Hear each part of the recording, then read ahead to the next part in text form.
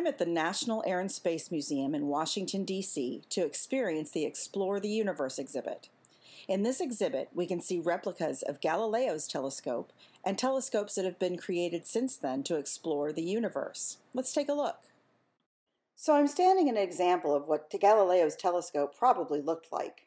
Here, he had two lenses, both towards the bottom with an opening towards the top. He was able to make so many discoveries looking through his telescope. He was able to see that Venus had phases, which indicated it had to be between the Sun and the Earth.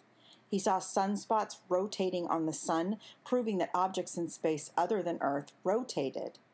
He saw mountains and seas on the Moon, proving that celestial objects were not smooth and perfect as was thought by society at the time.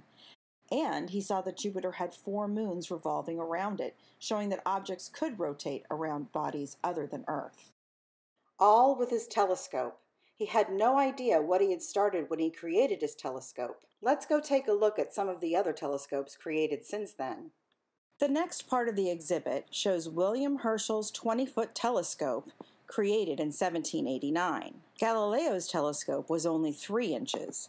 Herschel's was 20 inches with a 20-foot tube. Here, you can see the size of the tube compared to a 6-foot person.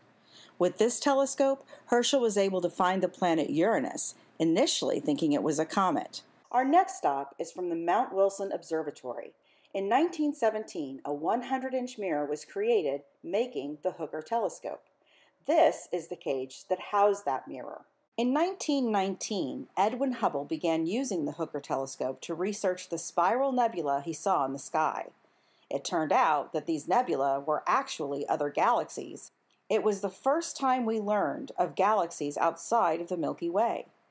He also found that these galaxies were all moving away from us, showing that the universe was expanding. What better way to memorialize Hubble than giving him his own telescope in space? And I know where to find a model of it.